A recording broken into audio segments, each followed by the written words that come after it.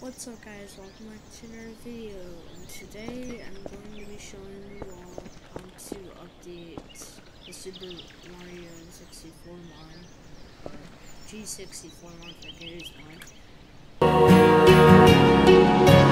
Words spill out of your mouth, you wish you were someone else. I miss you, but I know you miss your old self too.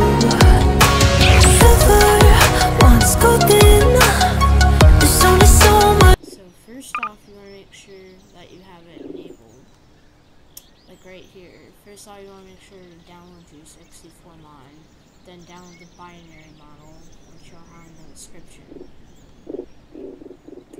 So go off of this right here, go off the game, then go onto, download the, okay, so I'll have this in the description. G64 mod, the binary model.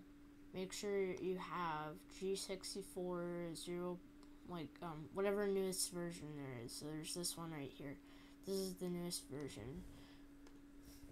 So you want to make sure you have, you download the model off of this website, or off this, Github right here. The G64 mod.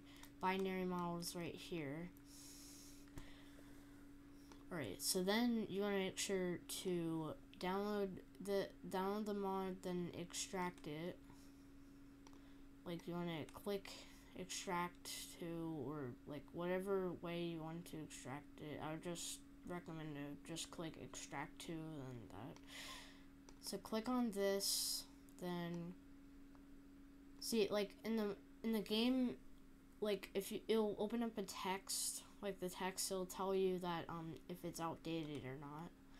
So what you want to do is download the newest Gary's mod and click browse local files. Then it'll be right here. Then you want to paste it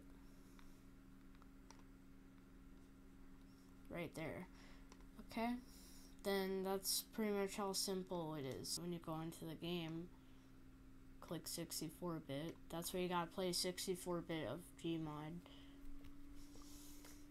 I could probably show a tutorial, or I don't know if, actually, I don't know if you guys have it all installed already, but, yeah, so,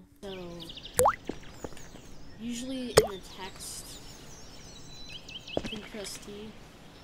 No, wait, no. I don't remember what button you press for the text, but it would pop up automatically telling me that the mod's outdated. So when you update it, then it won't say that anymore, then it should work.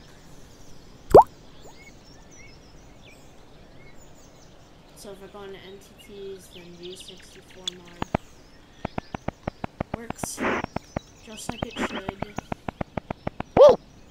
Just fine stuff.